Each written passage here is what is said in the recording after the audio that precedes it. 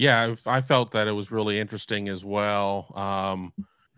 With the whole comment, because the way I kind of took it was, well, if spring doesn't go so well in terms of that, does he pull back on the reins a little bit? It's like, I think I'm going to do this. So you know, I think that's one of the biggest, most tangible things we can take out of it. Kind of moving away from the Ryan Day situation. We were kind of talking about this a little before we went live on the air. Mark Pantoni, we had the chance to talk to him, as Tony had mentioned, and comments about the amount of time that they spend in the portal. They have a full-time person who that's his job. His job is to focus solely on the portal.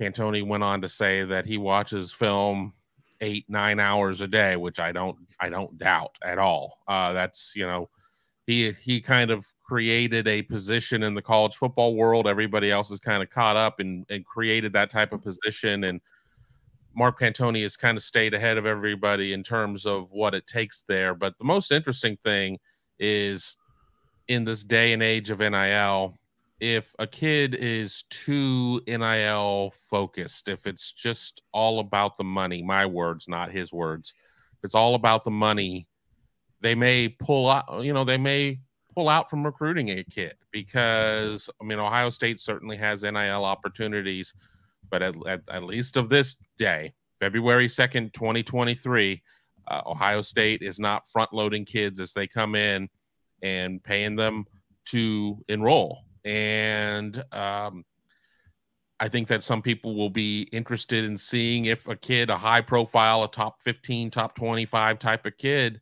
is not being recruited by Ohio State or suddenly is stopped being recruited by Ohio State, what people are going to think of that. And I think that there's going to be very real instances, because you only have so many hours that you can put into this. So they haven't invented a 25th hour of the day.